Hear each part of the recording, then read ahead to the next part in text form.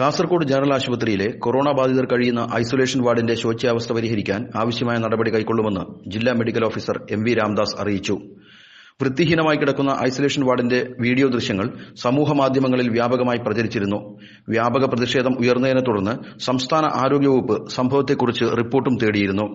കാസർഗോഡ് കൂടുതൽ രോഗബാധ സ്ഥിരീകരിച്ചതോടെ ജനറൽ ആശുപത്രിയെ കോവിഡ് ആശുപത്രിയായി ഉയർത്തി സർക്കാർ പ്രഖ്യാപനം നടത്തിയിരുന്നു. എന്നാൽ ഇതിനാവശ്യമായ അടിസ്ഥാന സൌകര്യങ്ങൾ ഒന്നും തന്നെ ഇവിടെയില്ലെന്ന് വീഡിയോയിൽ വ്യക്തമാണ്. രോഗികൾ ഉപയോഗിക്കുന്ന കുളിമുറി, വാഷ് ബേസിൻ എന്നിവ തികച്ചും വൃത്തിഹീനമാണ്.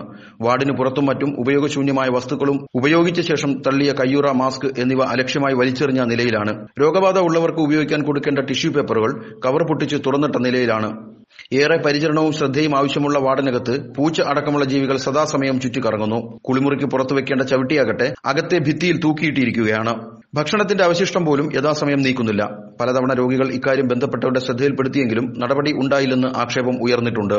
കൊറോണ രോഗബാധിതരുടെ എണ്ണം പെരുകുന്ന സാഹചര്യത്തിൽ ഐസൊലേഷൻ വാർഡ് രോഗികൾക്ക് ഉപയോഗപ്പെടും വിധം മാറ്റിയെടുക്കണമെന്ന ആവശ്യവും ഇതിനകം ഉയർന്നിട്ടുണ്ട്. കാസർഗോഡിന്റെ പ്രത്യേക സാഹചര്യം കണക്കിലെടുത്ത് മുഖ്യമന്ത്രിയും ആരോഗ്യമന്ത്രിയും അനുകൂല നടപടി കൈക്കൊള്ളണമെന്നാണ് ആവശ്യം. വീഡിയോ ദൃശ്യങ്ങൾ പുറത്തു വന്നതോടെ വെള്ളിയാഴ്ച ജില്ലാ കളക്ടറും ഡിഎംഒയും ആശുപത്രിയിലെത്തി.